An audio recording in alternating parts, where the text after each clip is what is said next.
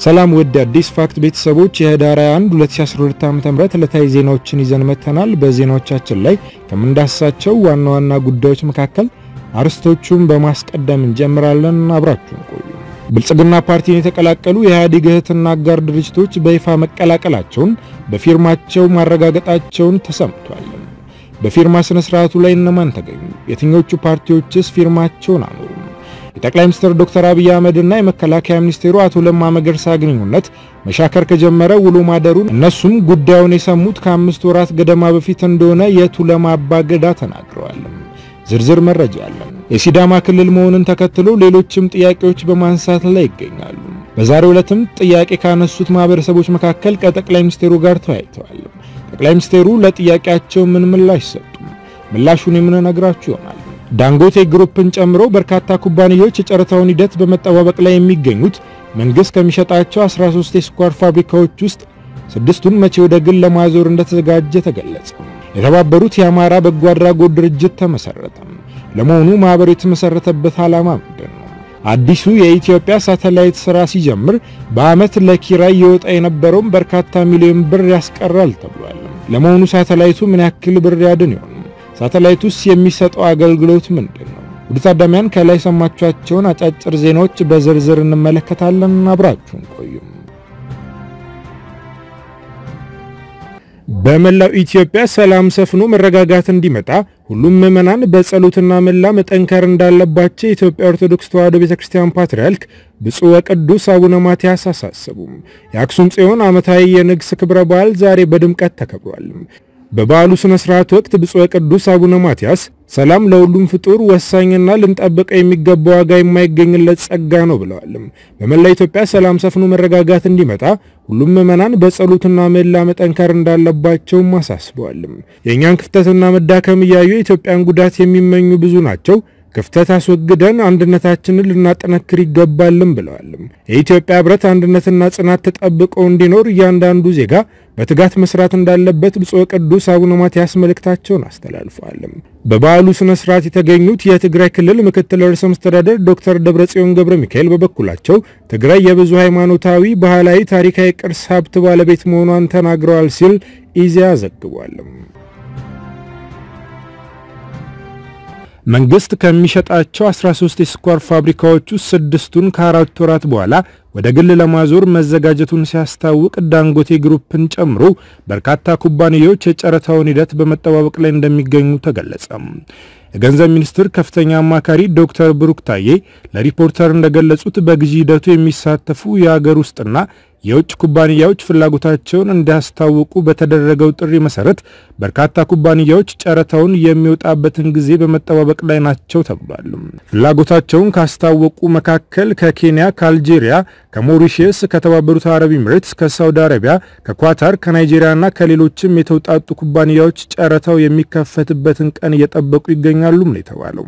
ከሀገር ውስጥም የቢራ ፋብሪካዎችን ጨምሮ የመጠጥ ኢንዱስትሪ ውስጥ የሚንቀሳቀሱና በምግብ ማቀነባበሪያ መስክ የተሰማሩ የሸንኮራ አገዳ አምራቾችና ሌሎችም ጨረታው ይፋ የሚወጣበትን ጊዜ ከሚጠባበቁት መካከል ናቸው።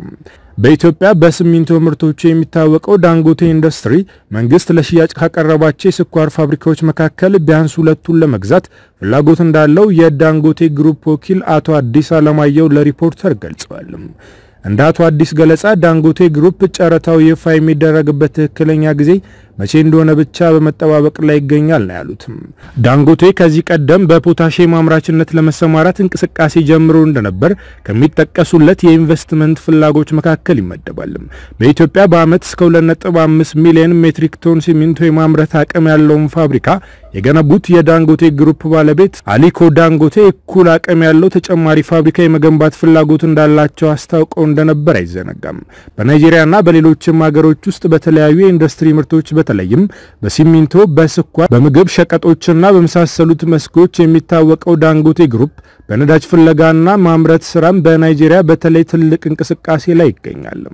በኢትዮጵያ ስኳር ዘርፍ እንደ ዳንጎቴ ትልቅ ፍላጎት ያሳዩ ኩባንያዎች የሚሰሩበት ኢንዱስትሪ ከወዲሁ የሚመራባቸው የሕግና አስተዳደር ማዕቀፎች መዘጋጀት ጀምረዋል። ከሰሞኑ በተካሄደውና የገንዘብ ሚኒስቴር በጠራው የህዝብ ምክክር የምክክር መድረክም የስኳር ረቂቅ አዋጁን ጨምሮ የዘርፉ ፖሊሲን መሰል ጉዳዮች ተቃኝተዋል። ሚኒስትሩ ዘርፉን እንዲያጠኑ የቀጠራቸው አማካሪዎችም ካቀረቧቸው ምክረ ሐሳቦች መካከል የስኳር ኢንዱስትሪውን የሚመራ ቦርድ ይቋቋም የሚል ሰፊ የመወያያ ጉዳይ ነበር። በ9 የቦርድ አባላት እንደሚተዳደር በረቂቅ ህጉ የተጠቀሰው የስኳር ቦርድ ከሚሰጡት ኃላፊነቶች መካከል የስኳር ዝቅተኛና ከፍተኛ ዋጋ ወለል መወሰን፣ ለአምራቾች ፍቃድ የመስጠትና የግልግል ዳኝነት የሚሰጥበት ስርዓት የመዘርጋት ኃላፊነቶች ከዋና ዋናዎቹ መካከል ይመደባሉ። የኢትዮጵያ ስኳር ኮርፖሬሽን የስኳር ዘርፉን ከመምራት እንዲወጣ ተደርጎ እንደ አንድ አምራች የቦርዱ አባል ሆኖ እንደሚከታተልም ተገልጿል። እስካሁን የተዘጋጁ ህጎችና የስኳር ኢንዱስትሪው ጠቅላላ የሀብትና ዕዳ መገለጫ ዝርዝር ሰነዶች መጠቃለላቸውን በተለይም የስኳር ኢንዱስትሪው የጨረታና የቴክኒክ ሰነዶች በመጪው ወር ለህዝብ ይፋ እንደሚደረጉ ይጠበቃል።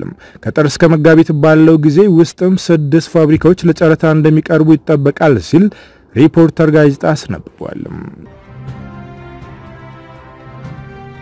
አዲሱ የኢትዮጵያ ሳተላይት በአመት ለኪራይ ይወጣ የነበረውን ከ350 ሚሊዮን ብር በላይ ያስቀራል ተባለም።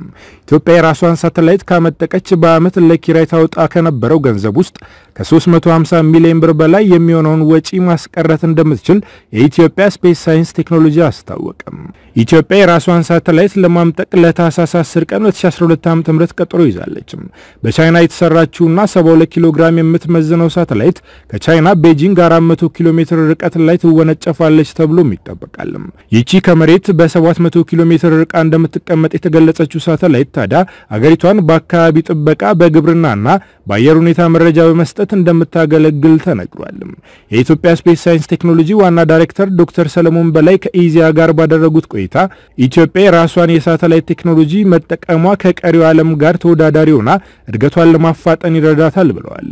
እስካሁን በነበረው ሁኔታ ኢትዮጵያ የተለያዩ መረጃዎችን ለመሰብሰብ ቴክኖሎጂ ላላቸው ሀገራት በርካታ የኪራይ ገንዘብ ትከፍል እንደነበርና የሳተላይት ጥቅም ላይ ሲውል ግን በአመት ከ350 ሚሊዮን ብር በላይ ወጪን ማስቀረት እንደሚቻል ነው የተናገሩት። በሳተላይቱ በአጠቃላይ በአገሪቷ ውስጥ ያሉ አስፈላጊ መረጃዎችን በ4 ቀናት ውስጥ አደራጅቶ ማምጣት እንደሚቻልም ነው የገለጹት።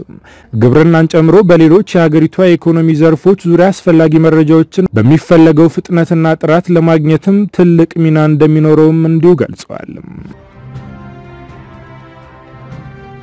ጠቅላይ ሚኒስትር ዶክተር አብይ አህመድ ከወላይታ የሀገር ሽማግሌዎችና ከወላይታ ዞን የማህበረሰብ ተወካዮች ጋር ተወያዩ።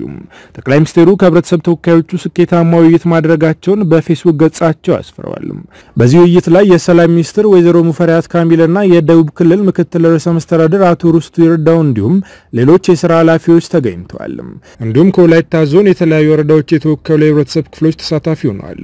የዛሬው ከጠቅላይ ሚኒስትር ጋር የነበረው ውይይት አጠቃላይ ፍሬ ሐሳብ የወላይታ ህዝብ ራስን በራስ የማስተዳደር የክልል አደረጃጀት ጥያቄን በተመለከተ ከጠቅላይ ሚኒስትር አብይ አህመድ ጋር በጠቅላይ ሚኒስትር ጽፈት ቤት በተደረገ ውይይት የወላይታ ህዝብ ጥያቄ በህገ መንግስታዊ አግባብ ብቻ መፈጸም እንዳለበት ተወካዮች ያለ ልዩነት በሙሉ ድምጽ አስታውቀዋል።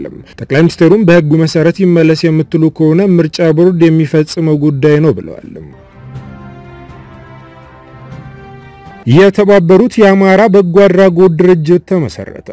በሰው ሰራሽና ተፈጥሯዊ ምክንያቶች ለችግር ተጋላጭ ለሆኑ አማራዎች አፋጣኝ ምላሽ የሚሰጥ የተባበሩት የአማራ በጎ አድራጎት ድርጅት ተመሰረተ። በጎ አድራጎት ድርጅቱ በአማራ ክልልና ከክልሉ ውጭ ያሉ አማራዎችን ሰብአዊና ዲሞክራሲያዊ መብቶቻቸው እንዳይጣሱ ከመታገል ባለፈ ኢኮኖሚያዊና ማህበራዊ ጥቅማቸው እንዲከበር ይሰራልም ተብሏል።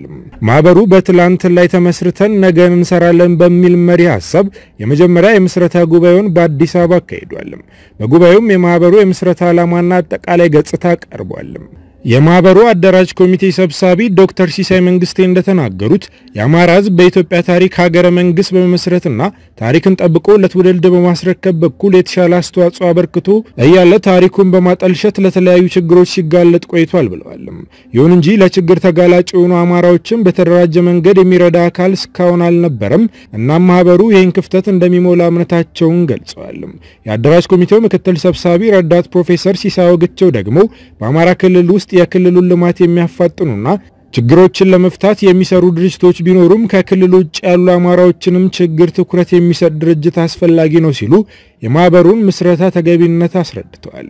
በምስረታ ጉባኤው የተገኙት የአማራ ክልል በይነ መንግስታት ቢሮ ኃላፊ ዶክተር ደስታ አስፋው ማህበሩ የአማራ ተወላጆችን ኢኮኖሚያዊና ማህበራዊ ችግሮች ለመቅረፍ የክልሉ መንግስት የሚያደርገውን ጥረት የማገዝ ተስፋ እንዳለው ገልጸው ሁሉም ማህበሩን በማጠናከር በኩል ኃላፊነቱን እንዲወጣ ጠይቀዋል።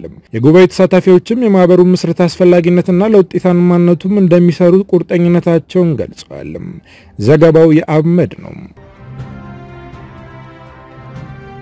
የጠቅላይ ሚኒስትር ዶክተር አብይ አህመድና የመከላከያ ሚኒስቴሩ አቶ ለማ መገርሳ ግንኙነት መሻከር ከጀመረ ውሎ ማደሩን እነርሱም ጉዳዩን የሰሙት ከ5 ወራት ገደማ በፊት እንደሆነ የቱለማ አባገዳ ጎበና ሆላ ለቢቢሲ ገልጸዋል። እነዚህ አባገዳ ልጆች በፊት ምን ያክል ይቀራረቡ እንደነበር የተራራቁ እንዳሉ የሰማነው ከ5 ወር በፊት ነው የሚሉት አባገዳ ጎበና የሎሮሞ ህዝብ ጥሩ እንዳልሆነ ትግሉም ወደ ኋላ እንደሚመለስ ስጋታቸውን ይገልጻሉ። አባገዳ ጎበና እንደሚሉት ሁለቱ መሪዎች መካከል ንፋስ መግባቱን ሲሰሙ ከኦሮሞ ምሁራን የሃይማኖት መሪዎችና አባገዳዎችም አንድ ላይ ሆነው ጠቅላይ ሚኒስትር ዶክተር አብይ አህመድንም ሆነ መከላከያ ሚኒስቴሩ አቶ ለማ መገርሳን በተናጠል ሆነው አንድ ላይ ለማገናኘት ያደረጉት ሙከራ ሳይሳካ ቀርቷል። ያለፈው አልፏል፣ አሁንም ወደፊት የሚቀር ብዙ ስለሆነ ሁለቱም ማገናኘት አስፈላጊ ነው ብለው እንደሚያስቡም ገልጸዋል።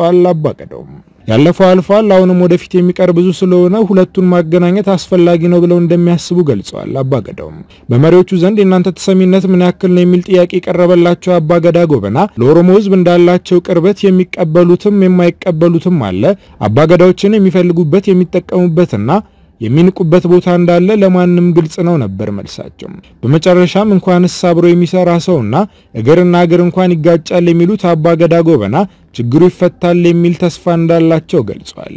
የኢትዮጵያ መከላከያ ሚኒስትርና የኦሮሞ ዲሞክራሲያዊ ፓርቲ ምክትል ሊቀመንበር አቶ ለማ መገርሳ የኢህአዴግን ውህደት እንደማያምኑበት ከቪኦኤ ጋር ባደረጉት ቃለ ምልልስ መግለጻቸው ይታወቃል።